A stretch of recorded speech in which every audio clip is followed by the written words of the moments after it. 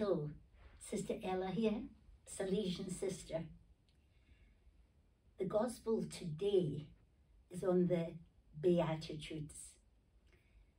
It's from today's Gospel taken from the St. Matthew chapter 5, the beginning of the Sermon on the Mount. So if you read from chapter 5 to 7, wonderful. I recommend it in your New Testament, your Bible. Absolutely wonderful, and begins with the Beatitudes, the 8 Beatitudes. St. Luke has a slightly different numbering. He has 4, and then 4 and 4, but we'll concentrate on Matthew.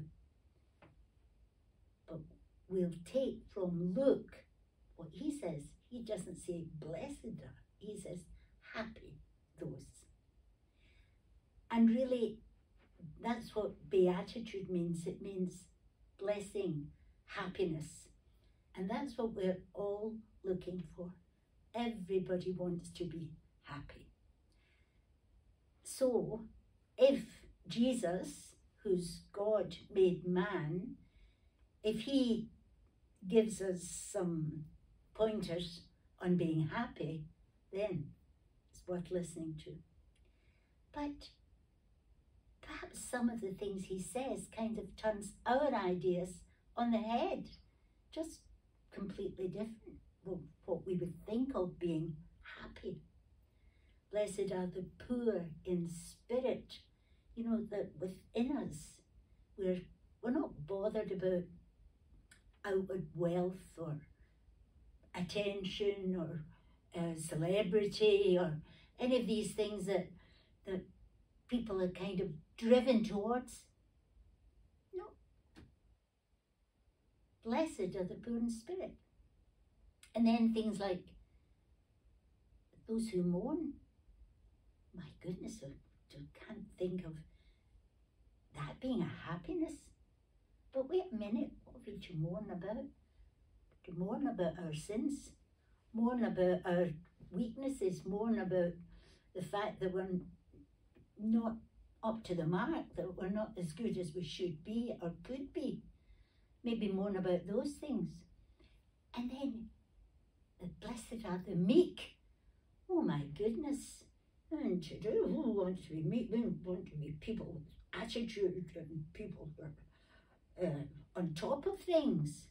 Oh, blessed are the meek, the humble. Humble means being close to the ground, you know, the humus, the soil. If we're close to the soil, we're close to the ground, we haven't got very far to fall. So no wonder we're happy. And so it was on, blessed are those who seek righteousness, to go after the real things, the right things, the things that matter, and the pure in heart, peacemakers. Oh, all those wonderful, wonderful things that Jesus has done. It's the sort of fulfillment of the 10 Commandments. Jesus goes up a hill. It's not really a mountain. The Mount of Beatitudes, not very high. It's a bit like being at Loch Lomond for the Scot to understand that. And a lovely view of the Lake of Galilee. Not very high, but high enough for Jesus to be able to speak to the people. I've got a little card here, and it's a couple of girls holding a poster, and they've kind of modernized the Beatitudes in a way. Be gentle, be humble, be sorrowful, be merciful, be just, be peaceful, be pure, be courageous. So it's the be attitudes. What's our attitude?